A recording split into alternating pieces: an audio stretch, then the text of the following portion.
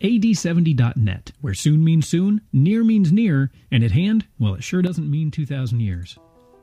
Joining me in the studio for the second lecture of the 2010 Covenant Creation Conference, Norm Voss, with his lecture called 6 Days of Creation. Stay with us.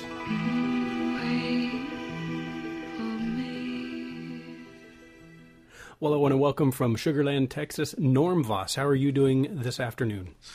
Michael, I'm doing great. I'm excited to be here. Well, we are glad to have you, and we just want to say praise God for all this wonderful technology that is just making it possible to bring us all together like this. And your lecture today is called 6 Days of Creation. Is there any reason in particular you decided to go with that title? Well, the 6 days of creation should be self-explanatory. I'm going to be talking about Genesis chapter 1 explicitly, and we're going to be fleshing out some ideals in there. I'm going to tie that in with John Walton's precept about the creation of the temple, and Genesis 1 in my opinion, is a creation account of the temple of God. And so those 6 days of creation, we're going to see if we can make the case for that to be established. Okay, well, I will get out of your way and let you do what you do best, my friend. Okay, thank you. 6 days of creation. Today, I want to look at Genesis 1 and examine the purpose and some of the intent found within the 6 days, culminating with the seventh day Sabbath rest. We want to view and flesh out what John Walton has called an ancient Near East temple creation inauguration. We also want to look at the 6 individual days of creation and determine what correlation they may have to the unfolding of God's temple creation. I will state up front that my premise is that Genesis 1 can be called a temple creation account, but it is a covenant creation account, establishing God's people and not a material universe or physical earth account. I believe that Genesis lays out the entirety of the first heaven and earth that we find under consideration at the end of the Bible in Revelation 21. The first heavens and earth that John sees passing away is found in the entire scope of Genesis 1, and therefore it is an exalted story of God's people from beginning to consummation. Now we see that indeed this is the ending theme found at the conclusion of the 6 days of creation when the author brings up to the finale. Genesis 2 verse 1 states, "Thus the heavens and the earth were finished, and all the host of them." If this was a temple creation process, then indeed it makes all the sense in the world to declare that God's work of creating his people, the host, were ready along with him for the eternal Sabbath rest. This mimics the conclusion found in Hebrews 4, in which the Sabbath rest is about to be obtained by the people. Hebrews 4:4 says, "For he has somewhere spoken of the seventh day in this way, and God rested on the seventh day from all his works." Verse 10 says, "For he who did enter into his rest, he also rested from his works as God from his own." What we will be looking at is what does each day mean and relate to. I believe that what it relates to is found in scriptures extensively because it is about the establishment of God's people. And if this is true, then we should find that these 6 days have correlating periods of time that match up throughout the Old Testament story. This brings me to the introduction of Augustine's ideas about the 6 days and what he believed they represented. I'm going to read an excerpt from one of Augustine's writings detailing his thoughts on Genesis 1's days. Augustine was a significant thinker for his age, and he was still close enough to some of the earliest Hebrew ideas that apparently there were remnants of them still about in his time. However, we know that Augustine was a futurist. And so the understanding of the consummated parousia eluded him, and most others for centuries to come. Here is what he had to say. In the beginning, God made the heavens and the earth. Thence, down to the time in which we are now living, are 6 ages. This being the 6th, as you have often heard and know. The first age is reckoned from Adam to Noah. The second age from Noah to Abraham. The third from Abraham to David. The fourth from David to the carrying away into Babylon. The fifth from the carrying away into Babylon to John the Baptist. The sixth from John the Baptist to the end of the world. Folks, what I have just read to you is simply this. Augustine was presenting that the days of Genesis were prophetic ages, detailing the biblical story of the beginning of Israel with Adam until Christ, the Messiah, arrived. What we preterists may find amusing is that just like our current futurist brethren, Augustine thought he was still in the 6th-day millennium period, waiting for its consummating event.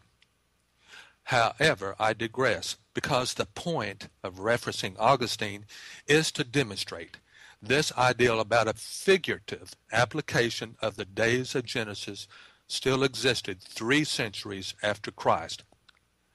Now the question is, where did he appropriate these ideas from? I would suggest from the first Christian writings and from Second Temple Judaism period writings that pointed toward Christ the Messiah, namely Enoch, Jubilees, and the Barnabas epistle as the most prominent ones. Let's take a look at an excerpt from Barnabas and see if there are some ideals that could have come from that letter, which was very likely penned somewhere around 70 A.D. Barnabas chapter 15 says, and he says in another place, quoting Barnabas, if my son keeps the Sabbath, then will I cause my mercy to rest upon him. The Sabbath is mentioned at the beginning of the creation. Thus, and God made in 6 days the works of his hand. And he made an end on the 7th day and rested on it and sanctified it. Attend, my children, to the meaning of this expression. He finished in 6 days. This implieth that the Lord will finish all things in 6,000 years. For a day is with him 1,000 years. And he himself testified, saying, behold, today will be as 1,000 years. Therefore, my children, in 6 days, that is, in 6,000 years, all things will be finished. And he rested on the 7th day. This meaneth, when his Son coming again shall destroy the time of the wicked man, and judge the ungodly, and change the sun, and the moon, and the stars. Then shall he truly rest on the 7th day. That's the end of Barnabas' quote. Folks, this commentary from Barnabas clearly lays out that Genesis 1 was taken as 6 figurative days, with each one representing the day as 1,000 years. Now, all of us that are familiar with 2 Peter 3:8's ears should perk up when we hear the expression, a day is with him 1,000 years. We preterists recognize that Peter was referring to the intermediate time that was unfolding concerning the coming parousia. This day to Peter appears to be reflective of the same ideal as it does to Barnabas and Augustine. What I find interesting is that this unique saying is found 200 years before Christ in the book of Jubilees, where it discusses Adam's premature death at age 930 years. Here's what it says, Jubilees 4:29, and I'm quoting, thereof Adam died, and he lacked 70 years of 1,000 years, For 1,000 years are as one day in the testimony of the heavens. And therefore it was written concerning the tree of knowledge, on the day that ye eat thereof ye shall die. For this reason Adam, he did not complete the years of this day, for he, Adam, died during it. No one can really say that the Jews before Christianity did not have metaphorical understandings for Genesis days, as it's clear that Adam not making the 1,000 years means he died in the 1,000-year day. It's plain and simple, and appears to be the same formula of Barnabas and Augustine, along with Peter, and most probably John in Revelation, with his living and reigning for 1,000 years. The 1,000 years of Barnabas, Peter, Enoch, and John gives impetus to the long-held belief that the earth is only 6,000 years old. Now, I've established how these were understandings that had been in existence for 500 years before Augustine. But more importantly, this appears to be the early Christian perspective of Genesis. It doesn't mean that all Jews understood this concept or accepted it, because there were many factions within Judaism at the time of Christ. Some read with strict literal ideals, others with messianic viewpoints. It turns out that the legalistic and literal reading Jews were the ones who had the most difficulty understanding Christ in his parable language and seeing his fulfillment from Old Testament scriptures. The ones who had an eye for the parable were more discerning of the message's fulfillment. Okay, I'm ready to get into the heart and meat of this discussion, which is whether the days of Genesis 1 correspond with Augustine's idea of 6 Jewish ages or epochs of time, fulfilling a covenant creation account of God's holy temple establishment with man. Let's begin with the opening first 2 verses of Genesis 1. And I read Genesis 1, verse 1 through 2. In the beginning God created the heavens and the earth was waste and void, and darkness was upon the face of the deep, and the Spirit of God moved upon the face of the waters. In the beginning is found in 2 other locations that reference Genesis 1, and that is in Gospel of John 1, verse 1, and Hebrews 1, verse 10. Both of them are obviously referring that the old covenant under consideration was established from the beginning of Genesis 1. The waste and the void description is the condition of the world in which God began his work of creating. If we turn to Jeremiah 4, we see the same state of affairs describing Israel in similar language and conditions that we find in Genesis 1 and 2, without light or man or Adam. This is the wilderness state of existence, without light, from a covenant man working a fruitful land. This ideal also can be compared to the world that Jimmy Stewart experienced in the movie, It's a Wonderful Life. Remember when he revisits a world in which he had never been born? Remember the city was dark and without good or light and full of wickedness. This is the imagery that the Genesis author is painting for us in these first 2 verses. That is the condition in which there is no man, no light bearer, or godly representative to assist God in his dominion of the earth. We will see that this is fully addressed by the time of God's Sabbath rest. Here is the Jeremiah quote. I beheld the earth, and lo, it was without form and void, and the heavens, and they had no light. And I beheld, and lo, there was no man, and all the birds of the heavens were fled. I beheld, and lo, the fruitful place was a wilderness, and all the cities thereof were broken down at the presence of the Lord, and by his fierce anger. That is the picture of Israel without God's righteous people performing their dominion service. And it is the picture of the world at the beginning of creation in Genesis 1. But let's proceed to the first day. Augustine said the first age is reckoned from Adam to Noah.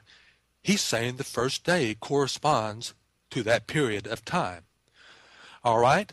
Does the first day correspond to Adam through Noah? Let's see if that scripture picks up on the creation of light out of darkness to illustrate the possible creation of the first Adam to initiate the process of God's covenant people. At the end of the process, we should see the completion of the covenant people. If the first day is the beginning of the old covenant heavens and earth. So be on the lookout in the Sabbath day rest for a recognition that God's heavenly people have been formed completely with no more work needed. Genesis 1:4 says, "And God saw that the light was good. God separated the light from the darkness." The first day. Yes, we see in the New Testament and in the Old Testament that the beginning of light out of darkness originated at the beginning, and that the pagan world is equated with this darkness. When we go to the genealogy of Adam, we see also that this is the time that the covenant people begin to call upon the name of Yahweh, which is Israel's name for God. This was Israel's people. John 1:1 says, "In the beginning was the Word, and the Word was with God, and the Word was God. And the light shineth in the darkness, and the darkness apprehended it not."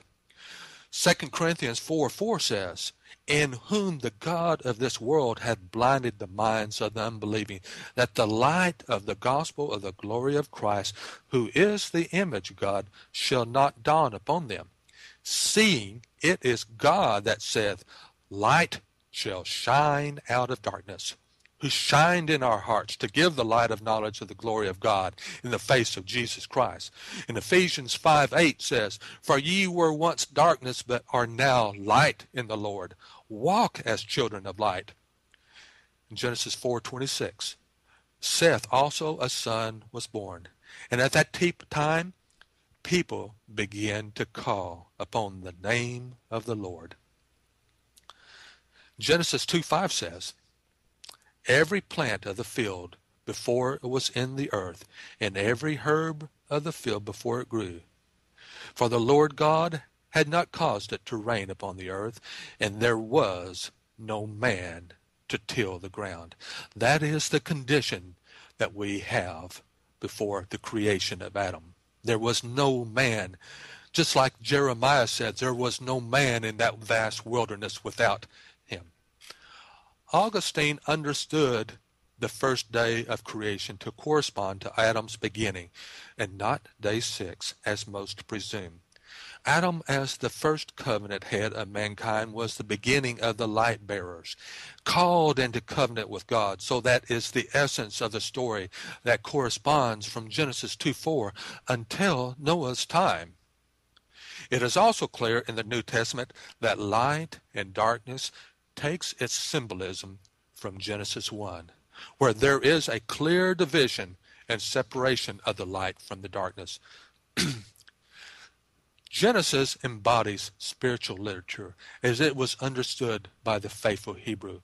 Genesis day 1, with the introduction of the light bearers, corresponds to Adam's period until the flood, when darkness overtakes Adam's offspring, thus bringing God's covenant judgment upon them.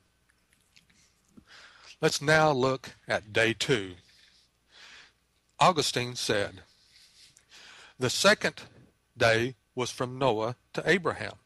And Genesis 1:6 says, "And God said, Let there be an expanse in the midst of the waters, and let it separate the waters from the waters." And I repeat, let it separate the waters from the waters. And God made the expanse and separated the waters that were under the expanse from the waters that were above the expanse. God called the expanse heaven the second day. First, let's try to define how scriptures use the waters.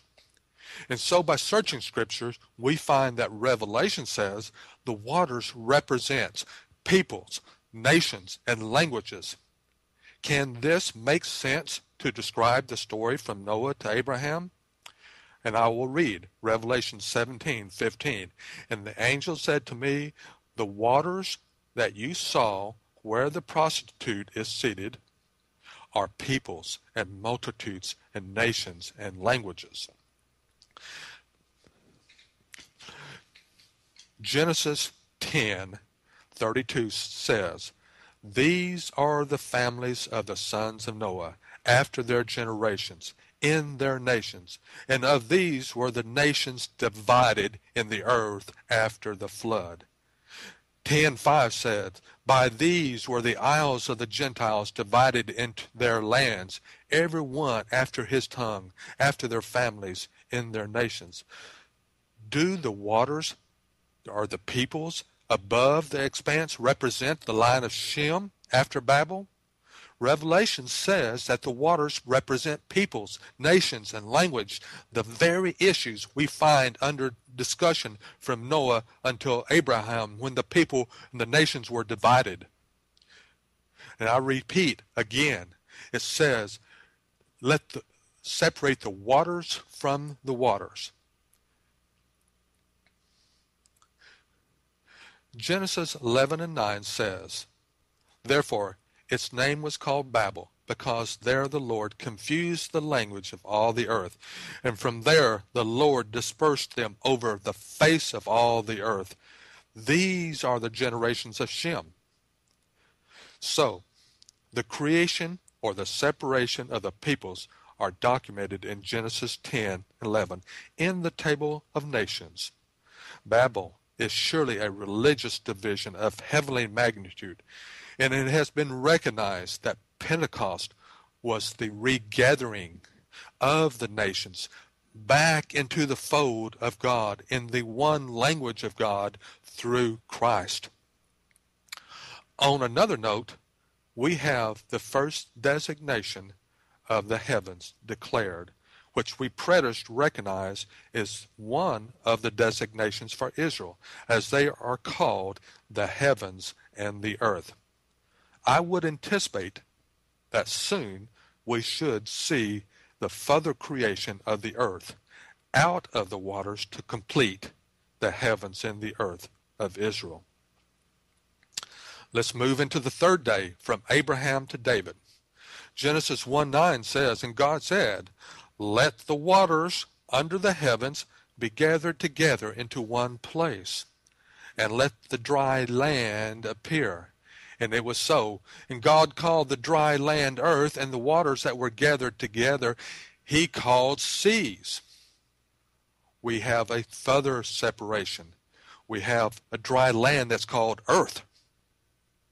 And we have the seas, the waters. Well, it didn't take long to see that along with the heavens, that the people of the land were separated from the people of the seas. This is exactly how the story is told in Scripture about the development of Israel from Abraham to David. Let's read Exodus chapter 14, verse 15 and 16. And the Lord said unto Moses, wherefore criest thou unto me? Speak unto the children of Israel that they go forward. But lift thou up thy rod, and stretch out thine hand over the sea, and divide it. And the children of Israel shall go on dry ground through the midst of the sea. Very similar language. Nehemiah 9:11. And thou didst divide the sea before them, so that they went through the midst of the sea on the dry land, and their persecutors thou threwest into the deeps as a stone into the mighty waters. Isaiah 4:22, then ye shall let your children know, saying, Israel, come over this Jordan on dry land. So the creation of Israel is a picture of coming over waters, being established as dry land. Psalm 66:6 says, he turned the sea into dry land. They went through the flood on foot. Jonah, when he was speaking on the ship, he said unto them, I am a Hebrew. I fear the Lord, the God of heaven, which hath made the sea and the dry land. We have just seen the creation of the heavens and the earth called Israel as a process from Noah to David. Day 2 and 3 is therefore the full establishment of Israel as the heavens and earth's people, and correlates to the language of their Old Testament story. The establishment of Israel begins most specifically with Abraham, and the language related to its establishment is often described in poetic terms as the dry land being born out of the sea, out of the Gentile waters. The period from Abraham to David is considered an age of beginnings. The language of day 3 surely appears to represent the language in the Old Testament that corresponds with God's establishing his covenant people. Israel is thus known as the people of the land, and the Gentiles are known as the sea. And so we see a clear delineation here on day 3 with a further process of establishing the people of God, and illustrates God's ongoing work in progress of constructing his holy temple. The establishment of the seas in this first heavens and earth would ultimately find its dismissal in the new heavens and earth. The sea represented the Gentile peoples, which found no covenant existence in the period of this first dispensation under law. No more would there be a division or wall of separation between the people, because in the new heavens and earth there is no more sea. Isaiah 60, verses 1 through 5 explains, Arise, shine, for thy light is come, and the glory of the Lord is risen upon thee. For behold, the darkness shall cover the earth, and gross darkness the people. But the Lord shall arise upon thee, and his glory shall be seen upon thee. And the Gentiles shall come to thy light, and kings to the brightness of thy rising. Lift up thine eyes round about, and see, all they gather themselves together, they come to thee. Thy sons shall come from afar, and thy daughters shall be nursed at thy side. Then thou shalt see and flow together, and thine heart shall fear and be enlarged, because the abundance of the sea shall be converted unto thee. The forces of the Gentiles shall come unto thee. Next, we have plants and fruits and seeds, which makes sense from understanding of parable language. With the light bearers established, and with its dry land, then fruit can be produced where once there was a dry wilderness with no man to till the ground. And it said in Genesis, let the earth sprout vegetation, plants yielding seed, and fruit trees bearing fruit, in which is their seed, each according to its kind on the earth. And that's the end of the third day. Let's move on into the fourth day, which is from David to the carrying away into Babylon. And it says, let there be lights in the expanse of the heavens to separate the day from the night, and let them be for signs and for seasons and for days and years. And God made the two great lights, the greater light to rule the day, the lesser light to rule the night and the stars. And God set them in the expanse of the heavens to give light on the earth, to rule over the day and over the night, and to separate the light from the darkness, the fourth day.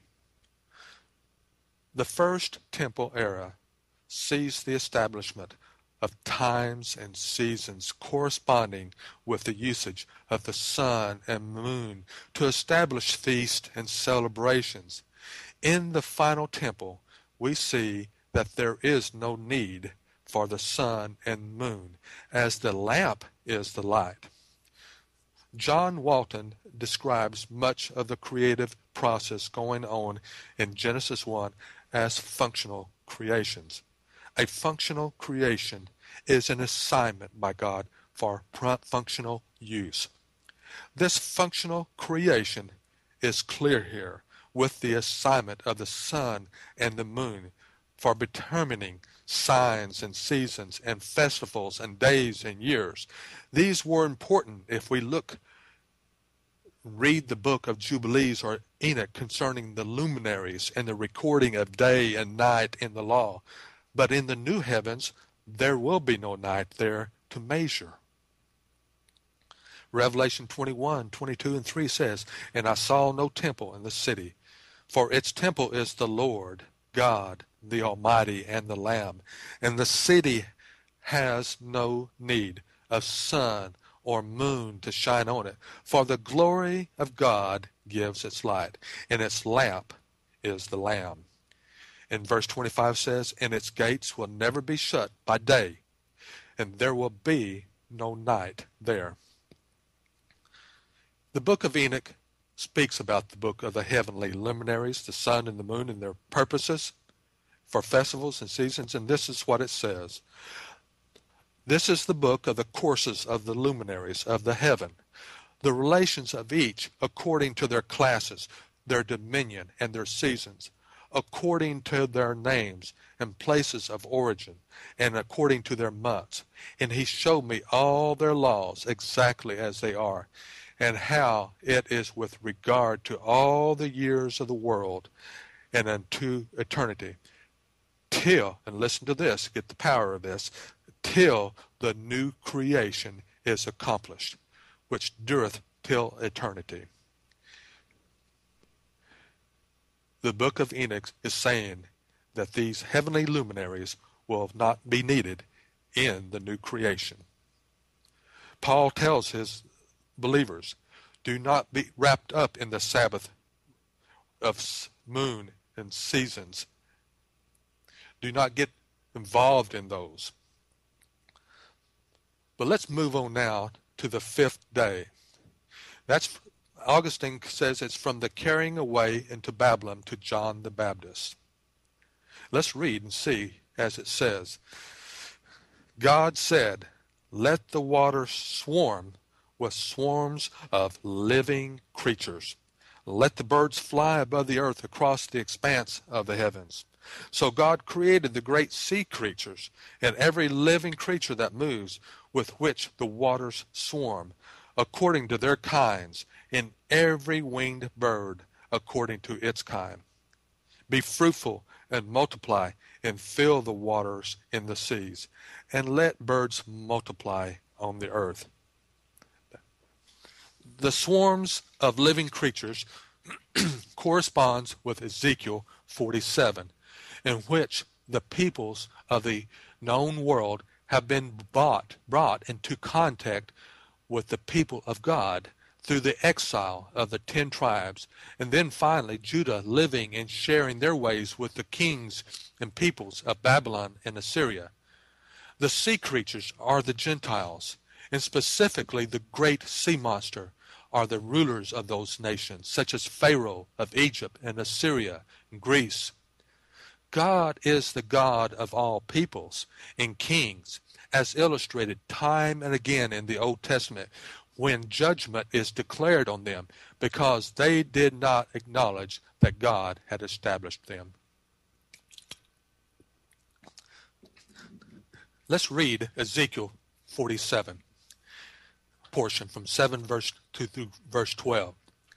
Now when I had returned, behold, upon the bank of the river were very many trees, on the one side and on the other. And you must remember that Ezekiel 47 is the story of the water flowing from the temple, the one river of life.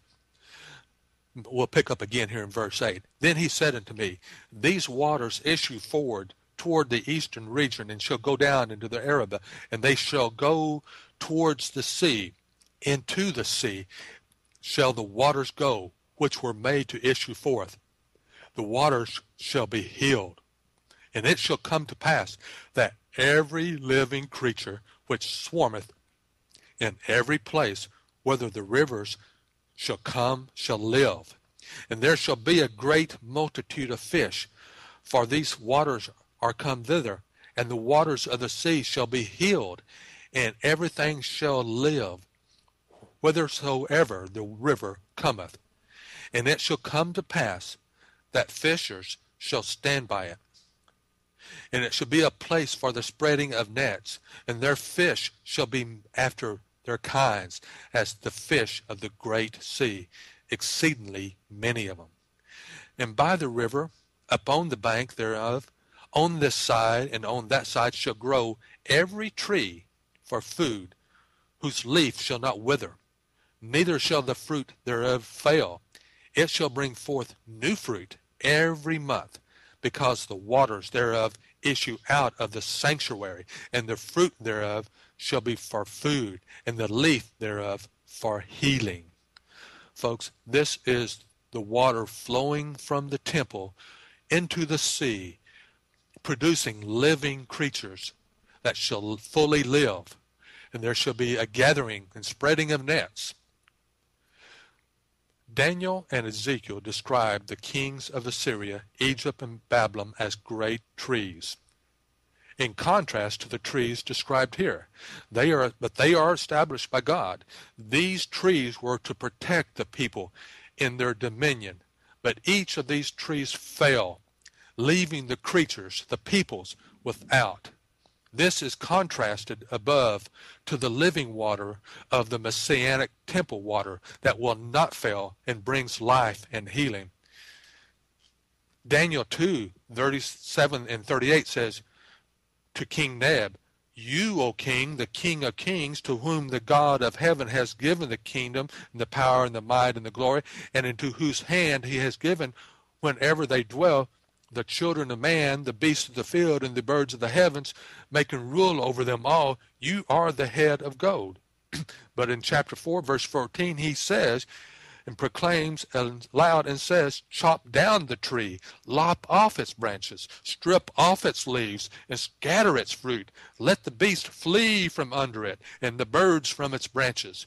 This is the complete opposite of what the healing waters of Ezekiel 47 are to do. Verse 21 continues, and whose leaves were beautiful, and its fruit was abundant, and which was food for all, under which the beasts of the field found shade, and whose branch the birds of the heavens lived. That was the ideal of King Nebuchadnezzar's kingdom, but he did not live up to his expectation, and it was chopped down. Also, the picture of the fishermen casting nets is an important motif of the apostles as fishers of men in the New Testament. John chapter 21 says, Christ says to them, cast the net on the right side of the boat, and ye shall find. They cast therefore of, and now they were not able to draw it for the multitude of fishes. But the other disciple came into the little boat, dragging the net full of fishes. And Jesus said, bring of the fish which ye have now taken. And Simeon Peter therefore went up, and he drew the net to land, full of great fishes, 153. And for all there were so many, the net was not rent. The 153 is an interesting number that's used there. The reason it's interesting is that David made a mistake. He did a census of the Gentiles that lived in his dominion. He had them counted. Joab did not want them to be counted, but he did it anyway.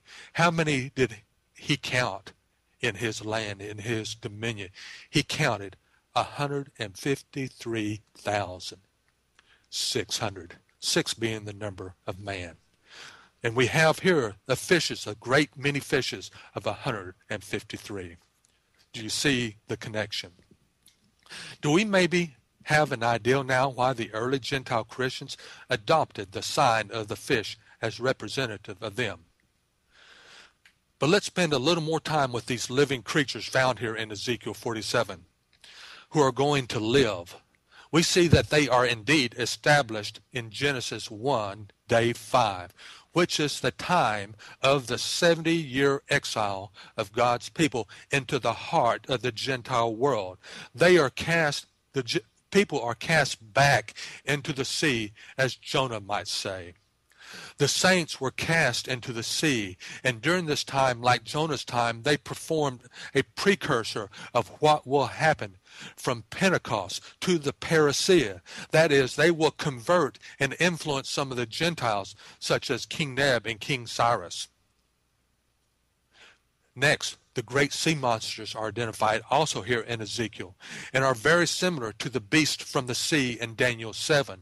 We see fulfilled in Revelation where the beast and the monster of the sea along with the serpent all meet their final demise. Ezekiel 32:2 says, Son of man, raise a lamentation over Pharaoh, king of Egypt, and say to him, You consider yourself a lion of the nations, but you are like a dragon, like a monster in the seas.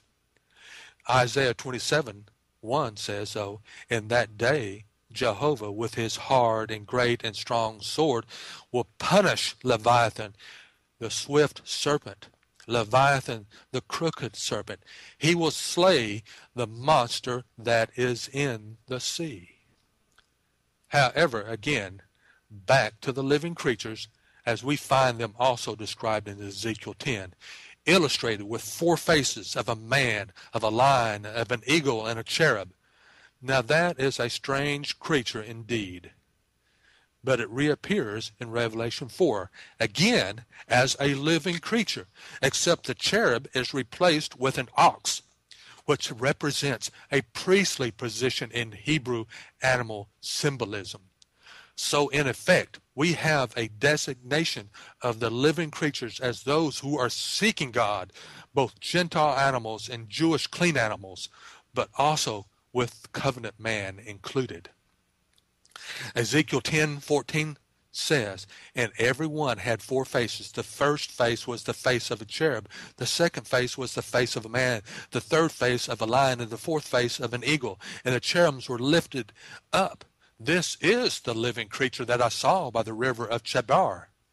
Revelation 4:6 said, And before the throne there was as it were a sea of glass like crystal, and all around the throne on each side of the throne are 4 living creatures, full of eyes in front and behind. The first living creature is like a lion, the second living creature like an ox, the third living creature with the face of a man, the fourth living creature like an eagle in flight. And when the living creatures shall give glory and honor and thanks to him that sitteth on the throne, and to him that liveth forever and ever. These living creatures that first appear in Genesis day 5 are also designated as attributes of Adam and of the animals in Genesis 2 and later on. Genesis 2:7 says, The Lord God formed the man of dust from the ground, and he breathed into his nostrils the breath of life, and the man became a living creature. Now, Genesis 2:19 says, Out of the ground the Lord God had formed every beast of the field, every bird of the heavens, and brought them to the man, Adam, to see what he would call them. And whatever the man Adam called every living creature, that was its name. But let's turn over to Leviticus chapter 11, verse 44 through 47. For I am the Lord your God. Consecrate yourselves therefore, and be holy, for I am holy. You shall not defile yourselves with any swarming thing that crawls on the ground. For I am the Lord who brought you up out of the land of Egypt to be your God. You shall therefore be holy, for I am holy. This is the law about beasts and bird and every living creature that moves through the waters and every creature that swarms on the ground, to make a distinction between the unclean and the clean, and between the living creature that may be eaten and the living creature that may not be eaten. Wow, what do we do with that language? Well, let's turn over here to Peter. Ultimately, we know that Peter was told to kill and eat these unclean creatures in Acts 10's vision, which symbolically represents the end of a covenant distinction between clean and unclean, or Jew and Gentile peoples. This is a mystical understanding that the Jews developed in telling this story, but is not one that is always easily grasped in its entire covenant nuance. In the new spiritual kingdom, all these old covenant designations would pass into oblivion. We see in Isaiah 11 that the day of the Messiah will bring about the time when the clean and unclean animals will lie down together at rest. Also, Hosea prophesied that Israel and Judah will come into covenant with these various animals and lie down together, just as occurred with Peter.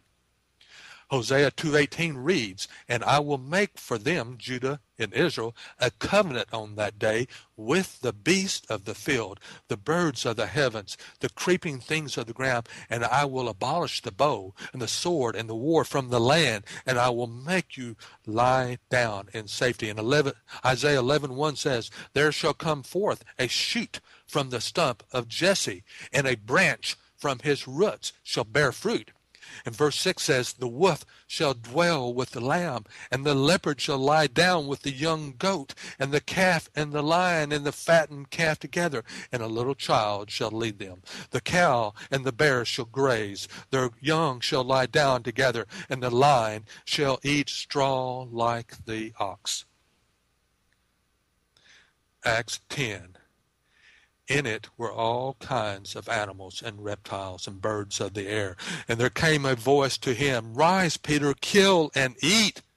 But Peter said, "By no means, Lord, for I have never eaten anything that is common or unclean." And the voice came to him again a second time, "What God has made clean, do not call common."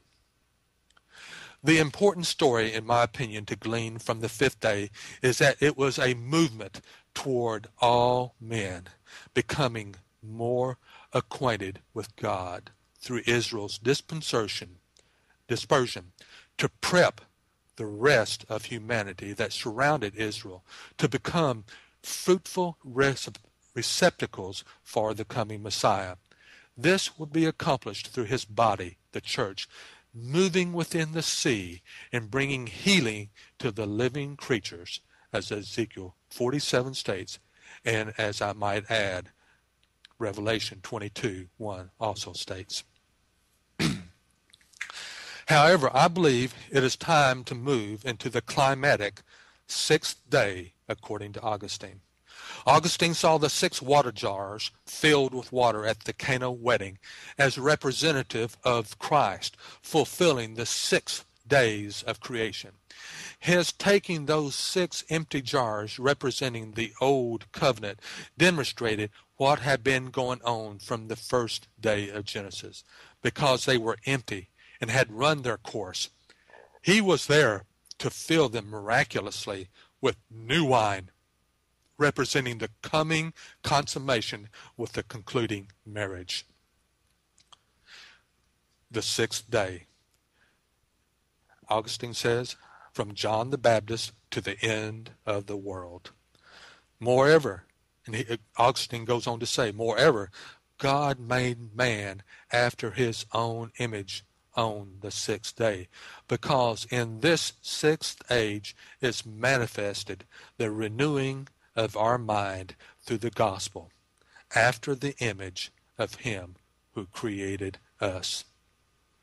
Remember Romans chapter 8, how we need to have the mind of the Spirit. We cannot have the mind of the flesh. So there's a renewing of the mind from one age to the next. Christ gives the Jews a reminder that God indeed was still working and had not entered his Sabbath rest in John 5. The process had not yet been completed. And so Christ told them that the night was about to come when no man can work. Paul later reminds us in Romans 12 that the night, though, was now far spent, and the new Sabbath day rest was at hand. Here's a quote from Jesus in John 5:17. Jesus answered them, "My Father is working until now, and I am working." God had not entered his Sabbath rest. He never entered it until his works were going to be completed. But now for the most important day, when God said, "Let us make man in our image," we have already spoken about the living creatures, but they are in view again now in the final consummating day, along with the atoms, when God has plans for them to sustain his likeness and image. It is very important to understand the distinction between likeness and image in Hebrew terminology. Image is a fuller and richer understanding of a representative view of someone than the likeness facade signifies. The likeness attribute is what the first Adam begins with in his genealogy of Genesis 5:1-3. He passed on this covenant image of his likeness to his progeny Seth, whom all covenant people would follow with until Christ. Paul lays out the difference in 1 Corinthians 15 when he explains Adam's covenant nature as the natural and earthy man who is indeed first, yet he is followed by the second Adam who is the spiritual image of God.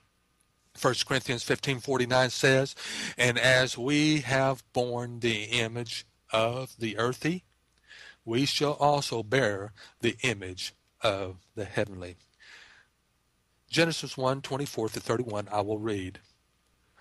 "And God said, Let the earth bring forth living creatures according to their kinds, livestock and creeping things, and beasts of the earth according to their kinds. And it was so. And God made the beasts of the earth according to their kinds, and the livestock according to their kinds, and everything that creeps on the ground according to its kind. And God saw that it was good. Then God said, Let us make man in our image, after our likeness, and let them have dominion over the fish of the sea, and over the birds of the heavens, and over the livestock, and over all the earth, and over every creeping thing that creeps on the earth." So God created man in his own image. In the image of God he created him, male and female he created them. The sixth day full creation of covenant man in God's image is fulfilled only through Christ. Death and resurrection on the cross, raising us from Adam's lesser likeness to Christ's full godly image. Colossians 3:9-10 says, "Seeing that you have put off the old self," the old law with its practices, "and have put on the new self, which is being renewed in the knowledge after the image of its creator." 2 Corinthians 3:17-18 says, "Now the Lord is the Spirit, and we all are being transformed into the same image, from one degree of glory to another." Now in the sixth day we get into the covenant dominion command to fill the earth and to have dominion over it. This is reaffirmed after the flood account in Genesis 9 and more explicitly in Daniel 7. In the prophecy concerning the defeat of the final beast from the sea and the turning over the dominion to the saints of the Most High. Of course, that is speaking of what is going on in Revelation 20 and 22, in which the beast is cast into the pit, and the faithful enter into the New Jerusalem, arrayed in new clothes. This all happens after the gospel message is taken to the world by the apostles and fellow members of the body of Christ. In Genesis 1:28 says, God blessed them, and God said to them, be fruitful and multiply and fill the earth, subdue it, and have dominion over the fish of the sea, over the birds of the heavens, and over every living thing that moves on the earth. Now here is the Daniel prophecy, 7 verses 26 and 27. But the court shall sit in judgment, and the beast, dominion shall be taken away, to be consumed and destroyed to the end. And the kingdom and the dominion and the greatness of the kingdom under the whole heaven shall be given to the people of the saints of the Most High. Their kingdom shall be an everlasting kingdom, and all dominions shall serve and obey them. Do you get the power of this message? The beast and his dominion has been removed from him and given to the saints of the Most High, the body of Christ. Genesis 1:29 through 30 says, And God said, Behold, I have given you every plant yielding seed that is on the face of all the earth, and every tree with seed in its fruit. Ye shall have them for food. And to every beast of the earth, and to every bird of the heaven, to everything that creeps on the earth, everything that has the breath of life, I have given every green plant for food. And it was so. Christ told the parable of the small seed that is sown in the ground and would rise to become the greatest of garden plants or trees. The birds of the heavens, denoting the spiritual realm of the coming kingdom, would find their rest in the branches.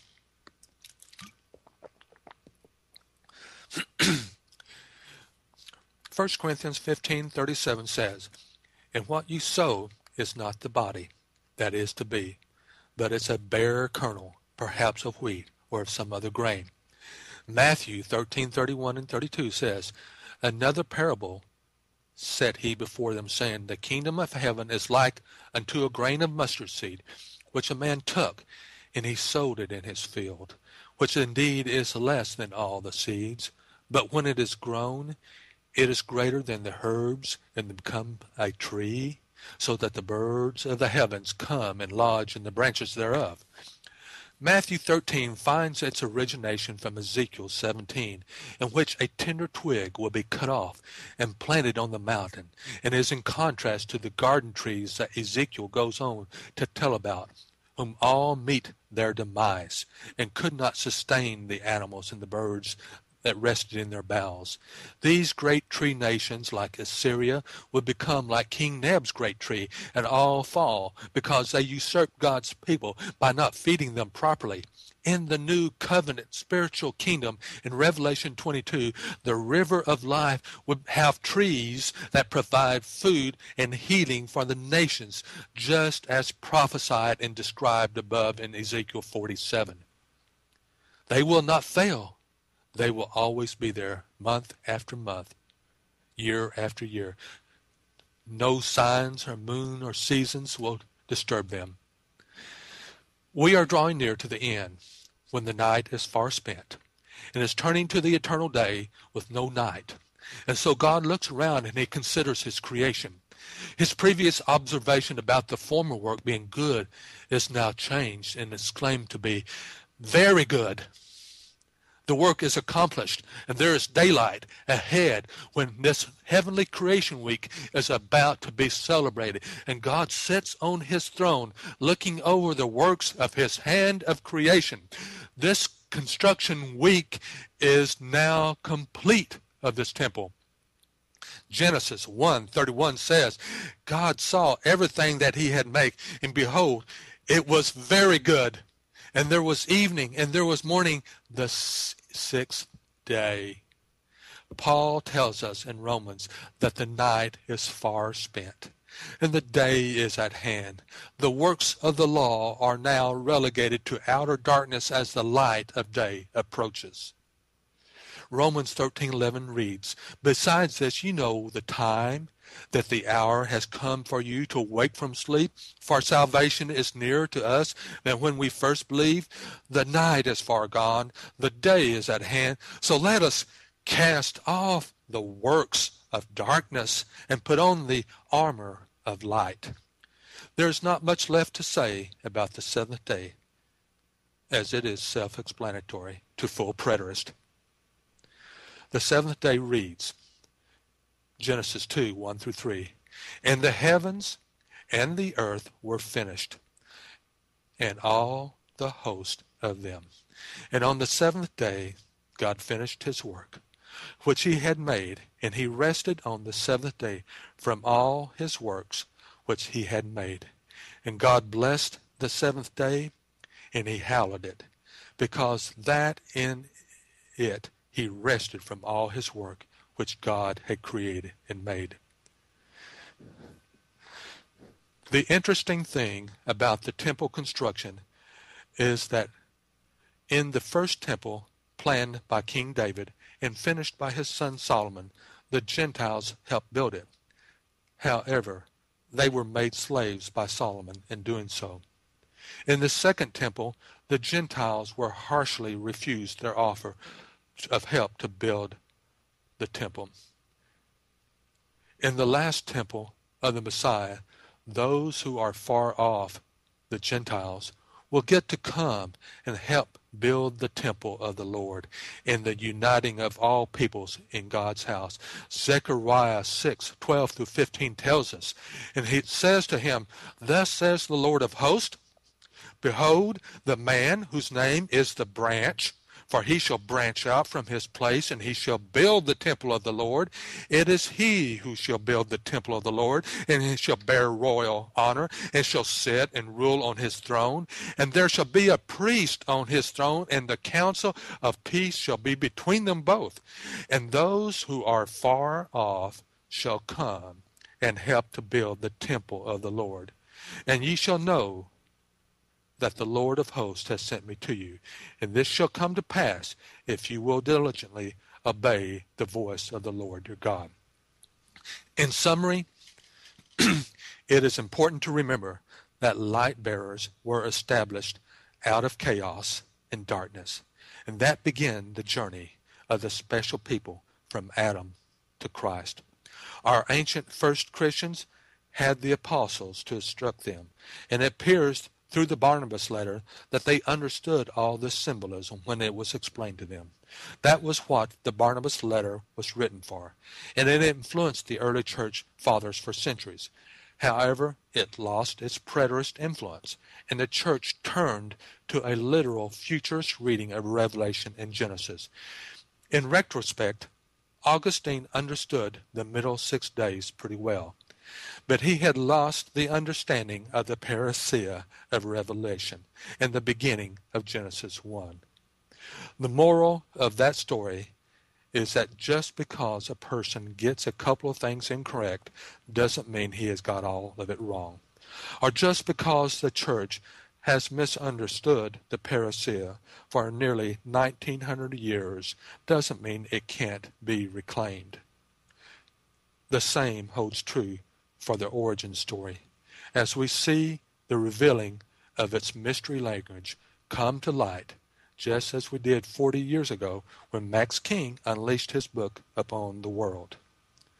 40 years before Max King, my grandfather debated in obscurity beginning around 1930, teaching full preterism. Finally, he decided that the preterist message needed to live on past him. So he put it on his gravestone for all posterity to come and view.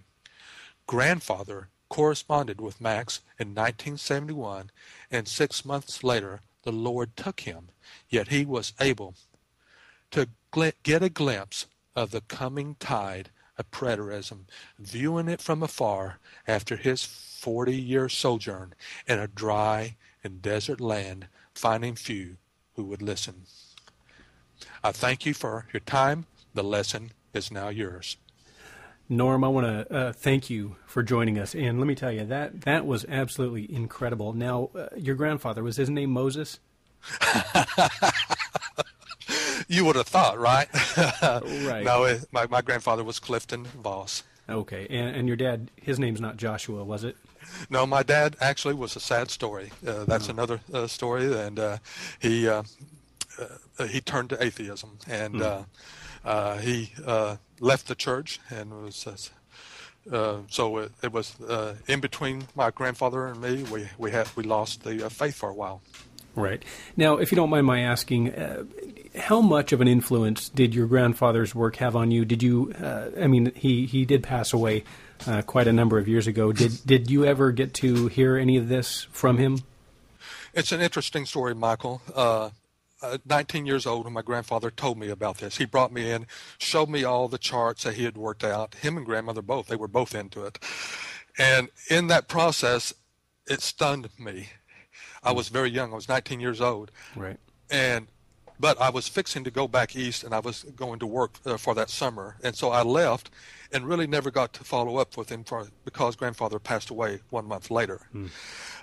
When I came back, I talked to my other grandmother, who I was much closer to, actually, as a spiritual mentor. And she told me, well, yeah, she had heard Grandpa talk about this, and he was crazy. And she told me, pointed Matthew 24, and she said, look there, find you a good commentary, because the Matthew 24 is divided. Well, I found a commentary, and yes, that's what the guy said. For 34 years, I spent wandering in the desert as well, until I stumbled upon a research that I was doing after reading a Genesis commentary by Bruce Watke. A Google search turned up an article on the Noah's flood, and I opened it up, and it took me to a site called Planet Preterist. There was an article by a person by the name of Tim Martin. The rest is history. I realized when I started reading that I was originally gone into it because of the Noah discussion and the flood discussion, but it led me back into, I started reading Preterist archive, lots of articles there about preterism. It took me just a few days to realize that I had stumbled onto what my grandfather had told me 35 years earlier. Needless to say, Michael, when that dawned on me, I was shocked, because I knew how my grandfather was perceived. Right. He was perceived as crazy, and I knew I was fixing to inherit that same category. It was not. My life is going to change, and I think all of us preterists understand that feeling. But I couldn't turn back on it this time, because I knew better, and so here we are today. Right. You know, and I've seen the picture of the headstone, and you know, it's absolutely gorgeous, and the fact that he went to so much effort to make sure that this was going to be around for a long time, and it's a lot to take in when you look at it, and it's like, you know, I can imagine many futurists walking into that cemetery and seeing that, and you know, you kind of wonder, it's like, are they going to get this? Are they going to understand what it is that they're looking at? But you know, again, it's incredible to see that somebody like your grandfather put so many years into this, and he was not dissuaded by the naysayers, because you know, clearly, if even family you know, kind of rejected some of these ideas, I can imagine starting as early as back as 1931 in these debates, that people were scratching their head saying, well, that's not what we hear coming from our Southern Baptist pulpits. That's absolutely true, Michael. In fact, my grandfather for many years had a letter from his father who told him that he was going to hell if he didn't change his teachings on that.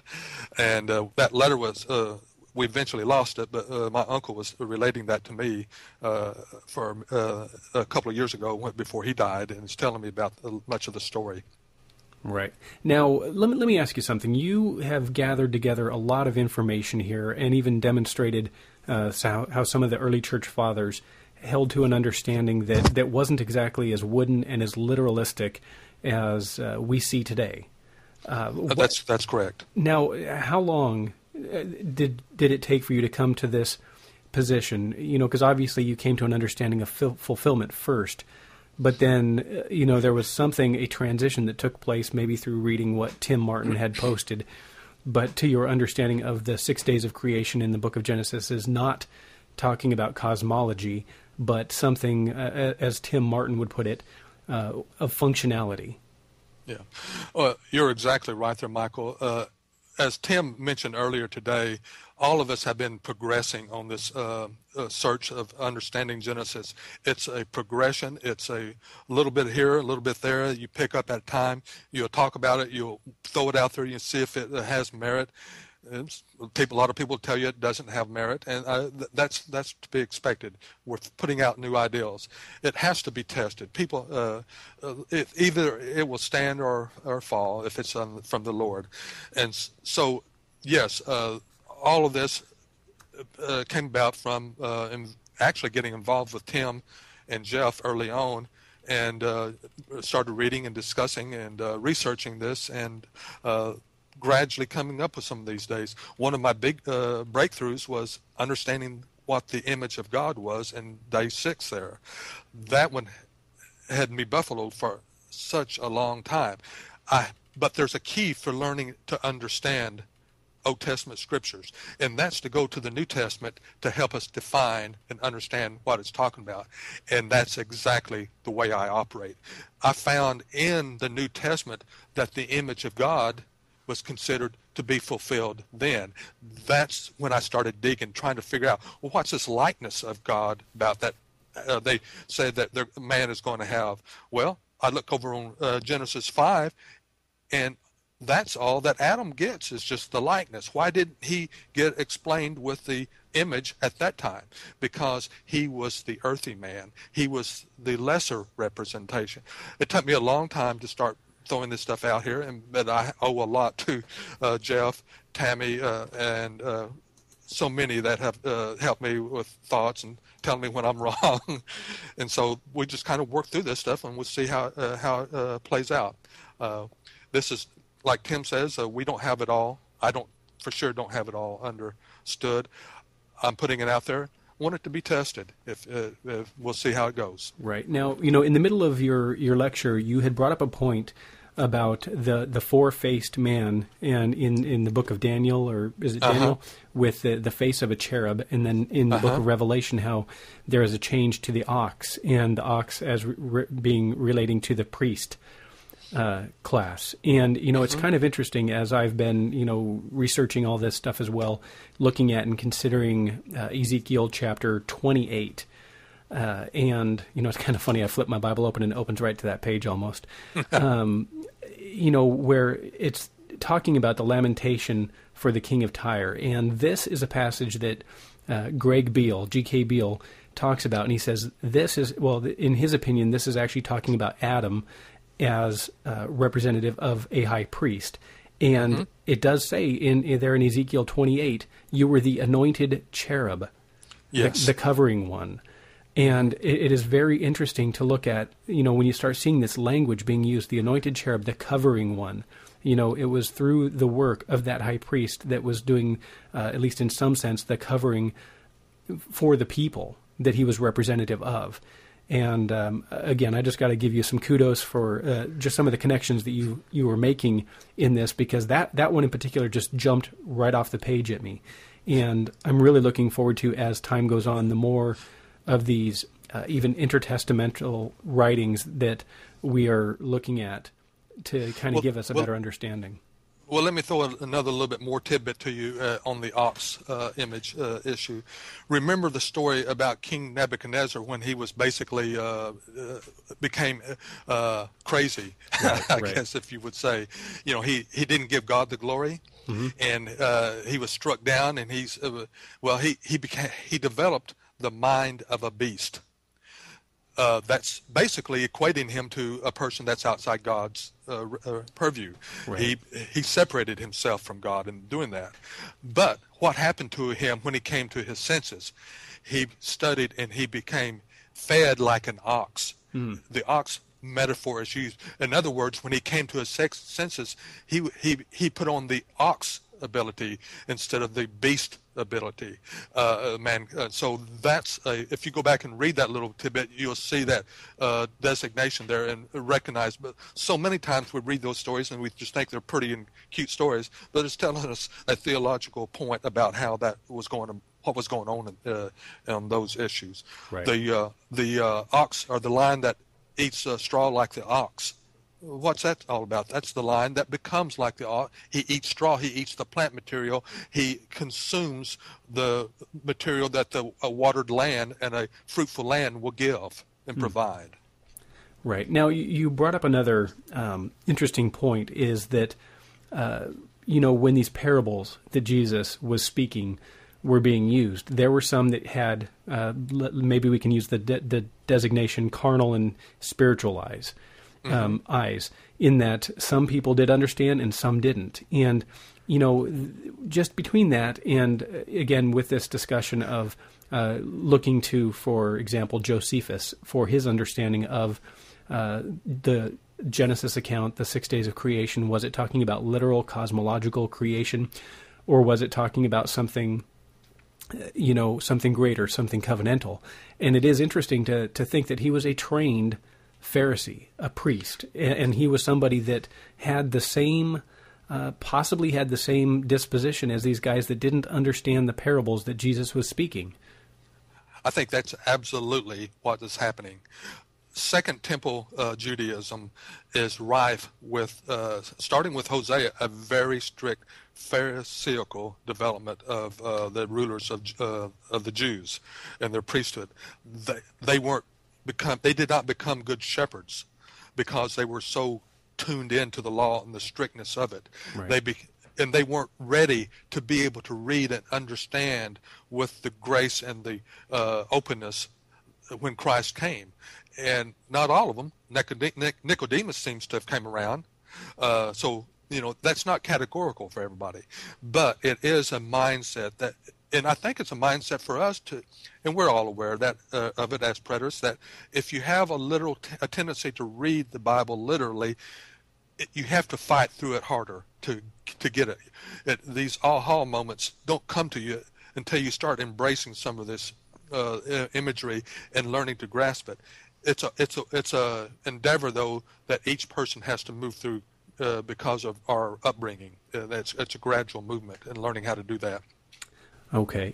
And again, I see such a strong correlation between what you were speaking about here in the 6 days of creation with what Timothy King, who was supposed to be with us this afternoon, but because of circumstances he was unable to, where he goes through the early chapters of the Gospel of John and demonstrates the 6 days of creation going on there with the new creation.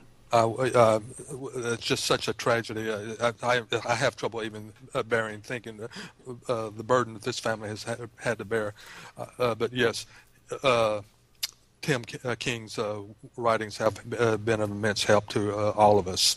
Okay, and that's exactly what I was going to be asking you about. That it was, how much influence did the work of Timothy King regarding John chapters 1 and 2? How much did that actually have on the direction that you went? It has some direction. It helped get me started. But I haven't read as much of Tim lately, and that's the reason I was looking so forward to it, but because I didn't really ever get a lot of his writings except some of the basics of it. Mm-hmm. And so I knew, and Tim Martin had told me about it and explained it to me as well. So I had gathered that information, and it had an influence, but it was not as probably as strong as I wished it could have been, because there are things that I know I need to understand from Tim that would help me even more. Right. Is there anything else? I honestly kind of lost track of the chat room during this lecture because I was following with your notes. There was so much information there. Is there anything else you wanted to cover? Any thoughts, and possibly anything future-wise you're thinking about any roads you're going down regarding this topic? Well, what I wanted to do in laying it out, this 6 days of creation, is really to get it out there. I've been putting bits and pieces of it out there over the years, and I just felt like I needed to get it forth out there in a kind of a one-shot deal. And somebody may tune into that. Somebody may not. And let them work on it. What I will probably do is will continue with my examination of the rest of Genesis. I feel very comfortable with Genesis 2, 3, and 4. What I have more difficulty with is the flood event. It's because I haven't really moved into all the symbolism in that. I haven't broken it down. I haven't examined it in depth from this mindset. And so that's a work that I wouldn't want to do. And I want to explore more the Babel examination of what went on with Babel. I alluded to the part of it today it was the division of the nations, and it was the separation of the people. They're going their separate ways. But there's more into that than that, because Babel is really, as I said in my talk, redefined at Pentecost when we have the return to the one language of Christ, the one lip. It's a long discussion, but that's a very interesting discussion.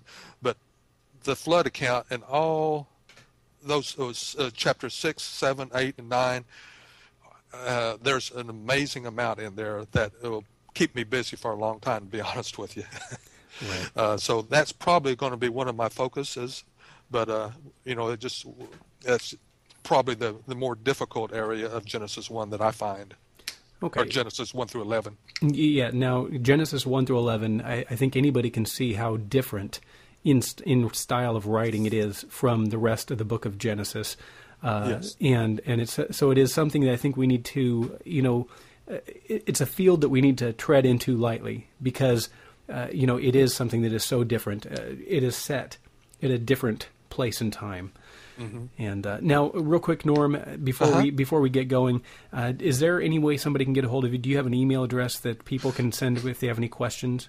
Well, sure. They can reach me at normbv, that's Norm, B as in boy, V as in Victor, at yahoo.com. That's normbv at yahoo.com if you want to email me anything. And I do hang out at a couple of the forums as well. Mostly at Death is Defeated. I interface there most often in places. But, if anybody was interested in questioning, sending me a question or asking me something, be glad to discuss it with them there. Alrighty, Norm. Thank you for joining us. We will see you again shortly. Michael, thank you for hosting me. I appreciate it so much, brother. Alrighty, God bless. Thank you. And this is the 2010 Covenant Creation Conference heard on AD70.net. That was Norm Voss joining us from Sugarland, Texas, with his lecture. It's called The 6 Days of Creation. AD70.net, where soon means soon, near means near, and at hand, well, it sure doesn't mean 2,000 years.